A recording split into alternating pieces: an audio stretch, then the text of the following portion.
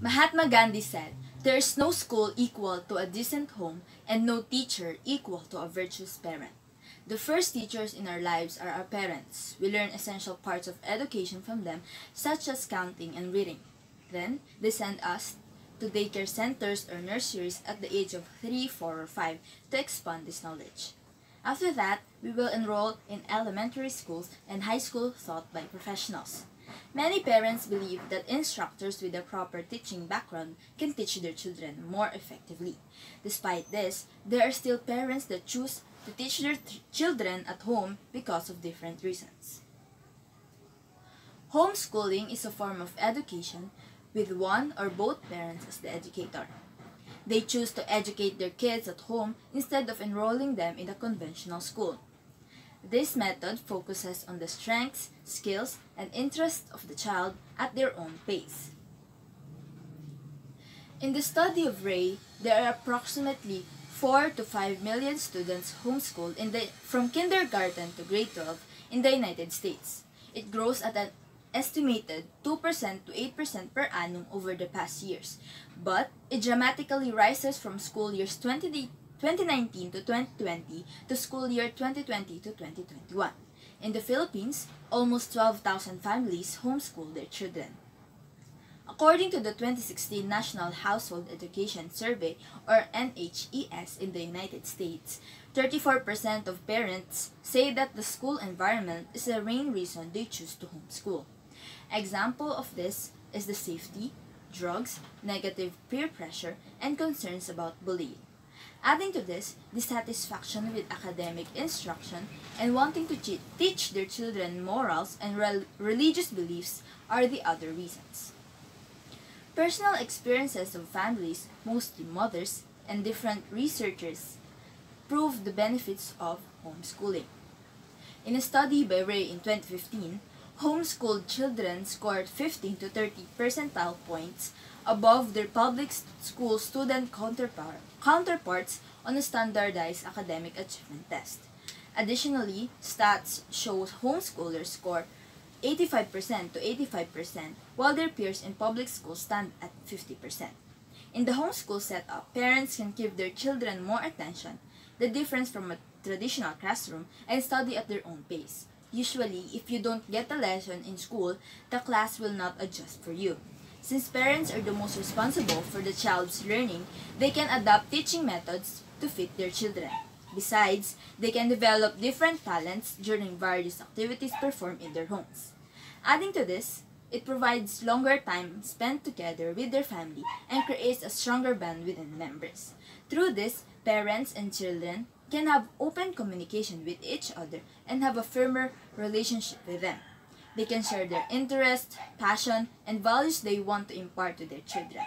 Likewise, children with special needs will considerably benefit from homeschooling.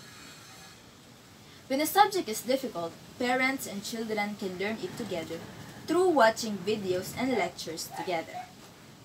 With the advancement of technology, different search engines and learning platforms are made for homeschooling to be easier for parents and their children. Access to the internet makes it easier for students to acquire knowledge and access information for their researches and assignments from diverse educational and social media platforms online. While the pandemic is still on the rise right now, students experience what education at home is. Several parents thought that they are homeschooling their children, but they're not. There are differences between online learning or distance learning and homeschooling. Currently, students are under online learning, where the school still mandates the students' educational requirements. We can say that there are similarities between the two of them, yet they are still distinct. As a student that underwent the distance learning setup this school year, it is overwhelming for me. I felt the importance of my mental health and having breaks from the toxicity of social media. There are peaks and troughs that I experienced during this pandemic and online learning. Throughout this period, anxieties and loss of social interaction affected me a lot. At the same time, I realized I become more independent as the first semester of senior high school already passed. Surprisingly, I realized that homeschooling or online learning is not bad at all. Nevertheless, there are many things to consider when homeschooling. You need to know if that will be your best option at all. A parent should know what's best for the children and also consider the state of the family.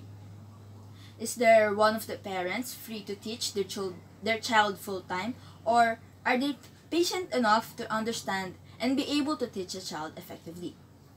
For the child to learn, parents need long-time planning and understanding of what is best for them. Plus, the stigma that only privileged families can try homeschooling and countless explanations on why you chose to homeschool. Homeschooling is a very stressful and satisfying at the same time. No matter what we choose, there are always pros and cons.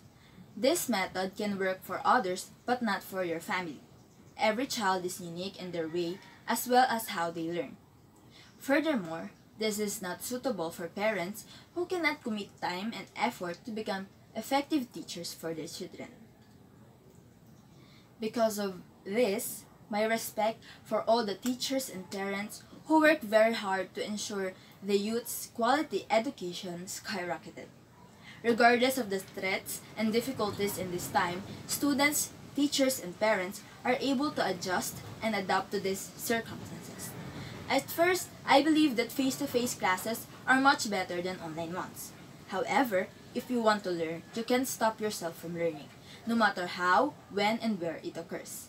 As Elizabeth Ross said, when the atmosphere encourages learning, the learning is inevitable.